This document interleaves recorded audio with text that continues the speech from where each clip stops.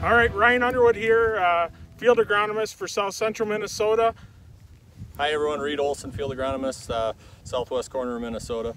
So yeah, we're here standing in a product knowledge plot for Pioneer. We have over 100 of these in southern Minnesota this year. So just doing some early season stand establishment, kind of planter pass assessments.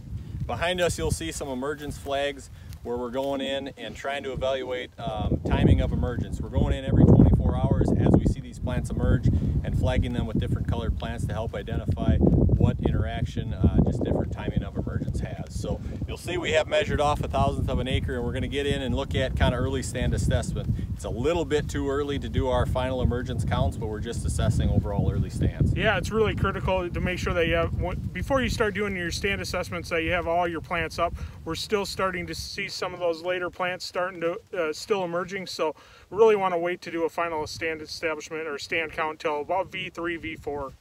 So now we'll zoom in and look at a couple places of the field where we've started to kind of assess planter performance and some of the early season growth. So here we're looking at, we've got 1/1000th of an acre flagged off. We've got our emergence flag study. So we hear a lot of talk about timing of emergence, one of the most crucial factors, the corn yield. So what we've done here is any green flag you see, that was right at first emergence on this plot. Second, those yellow flags, that's 24 hours later, and then the red flags over here we're 48 hours in. So if you zoom in to this area here, you'll kind of see a couple examples, a little bit larger plants on those green flags. You can see yellow next, and then here we just flagged our today our orange flags 48 hours later. So traditionally our goal would be to have every plant up within a 48-hour period. So we'll see, and our goal is to track these through to yield, do some hand harvesting, and hopefully just get a better idea of our interaction of overall emergence on yield. So we'll be rolling this data up for southern Minnesota, so if you're interested, visit with your Pioneer sales rep, and you'll see a lot of these flags across Pioneer PK plot locations. Okay, so we're here just checking seed depth now. Couple ways to do this. One way is to actually dig out the trench, look at the seed, and take your measuring tool and kind of the top of the soil line here, measure down. You can see that one's probably planted about an inch or an inch and a quarter, probably a little shallow. Usually we tell guys to plant about 1 3/4 to 2 inches. A lot of that, what'll happen here is basically you'll mess up a little bit of the nodal root development there with that plant by being a little bit shallow. You start getting a drought and start getting some poor nodal root development, or high wind. You could see some root lodging with the shallow planted plants. Another way to measure seed depth here is I dug up a few plants. You can see here. So look at this one first.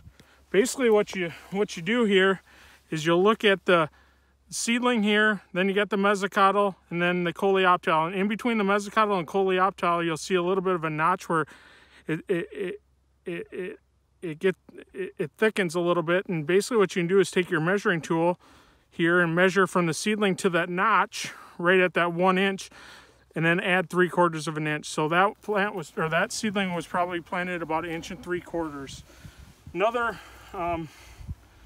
example here is I got a shallow planted one where you can see here seedling, same thing, mesocotyl, coleoptile. You can see that little bit of a notch there. Measure down, and this one was probably planted a little bit shallow. But also one of the reasons for the delay is probably because it had a little bit of a hook in it, so it had a little bit longer distance to go to get out of the ground. Other thing when I'm digging roots is I'm looking for nice healthy white root tissue, making sure there's no fertilizer burn and stuff like that. So you can see the seminal roots, the radicle, and all the other plant parts there. So just one thing to look for as you're doing an early stand establishment or emergence, and checking how your planter did throughout the planting season. So really what we're looking at for is kind of that consistent emergence right now.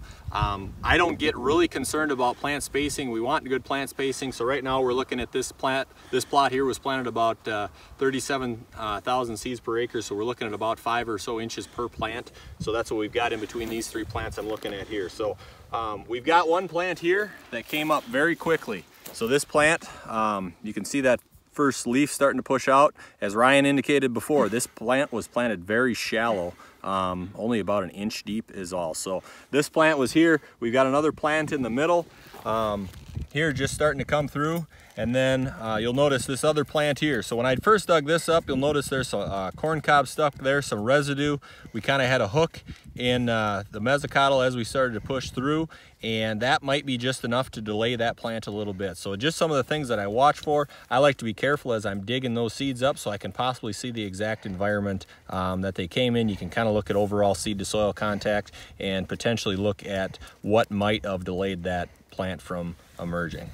All right, thanks for watching our stand establishment and kind of our checking behind the planter pass video here. And as you get out into the field and start looking at your field, see how your stand is establishing and emerging, and hopefully you found some value in this as you take it to your fields.